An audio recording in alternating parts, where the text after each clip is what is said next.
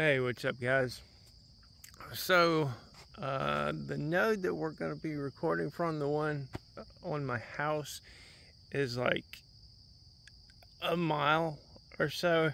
I'll put closer distance down below, somewhere in that general direction, and we are going to be rucking in this general direction.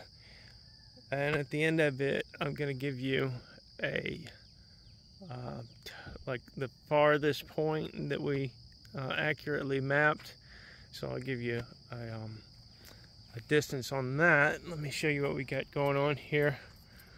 We've got mine, and you can see here, sorry, I used some Tester's clear parts, and I forgot I shook it up before I used it, and I put it on too heavy, so I got bubbles in there.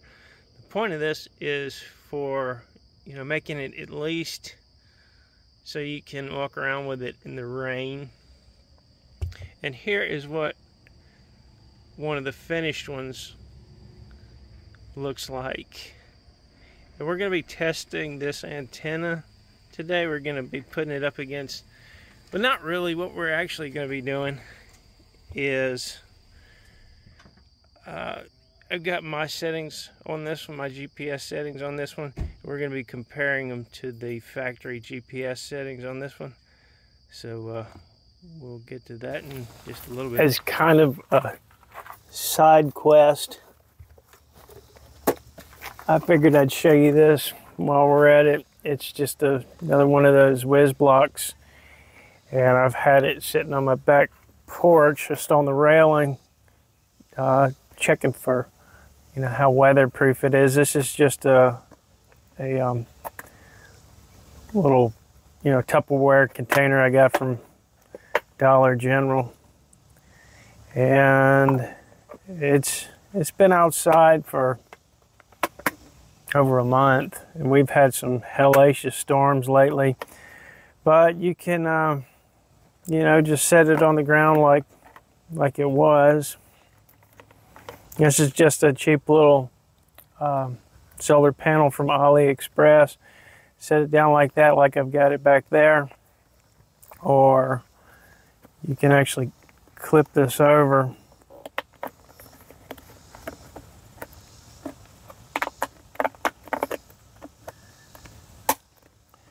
And then put it up somewhere.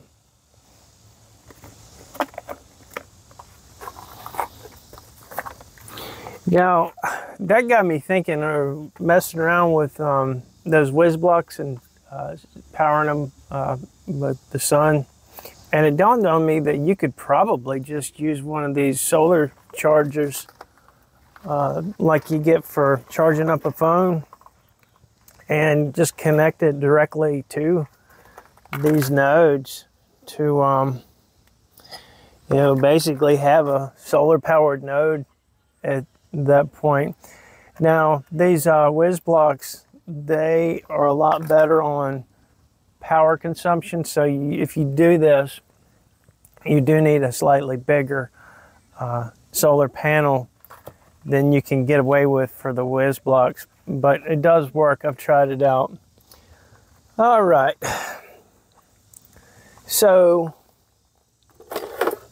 I looked at it, and the furthest distance was the furthest point that I picked it up from here was 1.41 miles. So that's not bad. And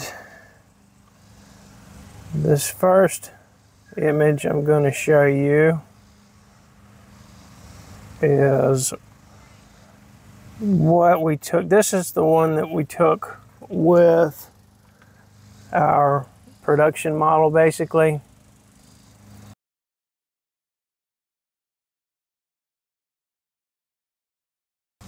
This is like your factory settings before you get in there and start messing around with any of the position settings. So that's what that looks like. It's, you know, there's not really any kind of resolution in there. And after playing around with the settings, here is what this one gave us.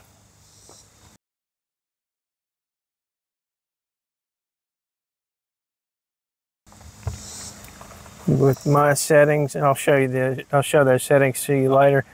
But you can see that we've got a lot better resolution. And I think I'm going to play with it a little bit more to get even more resolution out of it. More resolution means more battery. These have 3,000 milliamp hour batteries in them. And if I remember correctly, they pull 250 milliamps, so that would give them 12 hours. But the more you turn up your resolution, the more measurements you take with those, I imagine your battery lifetime will go down somewhat.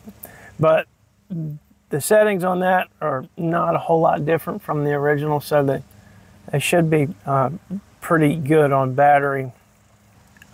Also, I just found that you can track it tracks your elevation with it as well.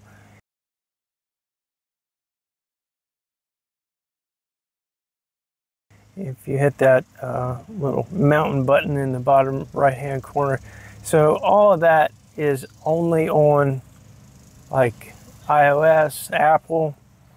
Unfortunately, they don't have it for Android or the PC, but it's really cool if you got like an iPhone or something like that. You can do all that. Now, all of this was recorded not using the long fast channel. The long fast channel is the public channel. If you guys don't know what Meshtastic is, I'm surprised you've hung around this long in the video. But if you want to watch some videos that really explain it very well, I would recommend that you look up the comms channel. Just type in YouTube the comms channel and Meshtastic. That should bring you right to him. And he's got a couple of playlists that are for getting started with Meshtastic. If you watch those playlists, I mean, that's 90% of everything you need to know. It's really simple. Getting back to not putting this over the public channel, he's got a video in there that goes over masking your GPS signal, because normally your telemetry data and all that goes over the main channel, but you can mess around in there and make something private your main channel. I will say this about that: if you plan on doing that and you're going through changing the settings like one by one, since he's made that video, they've renamed some of the headers. But if you go from position to position to position, like it was where he talked about after you switch over, you're going to have to switch your channel over. That's the slot that's not the same as it used to be on his video, but it's still in the same place. As far as the GPS settings that I've played around with, this is what those look like right now.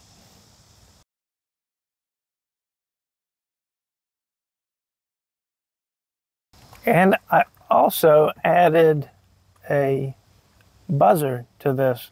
So whenever you get a message, it'll vibrate. Not a buzzer, but like a little vibratory motor. So that's cool. I'm still waiting on some cords for these. What I'm going to do is make a little charging dock for them that will also do data. I was just about to wrap things up. I was inside editing this video and I realized that I forgot to show you guys one picture that I wanted to show you something about. It was the better resolution track of this morning. By the way, that was about 4 miles all around, maybe a little bit more. But there were a couple of parts in there that got clipped out because I guess it just went out of range. But I connected the dots in yellow where it didn't quite make it. So I wanted to show you all that, and then I guess I'll see y'all later.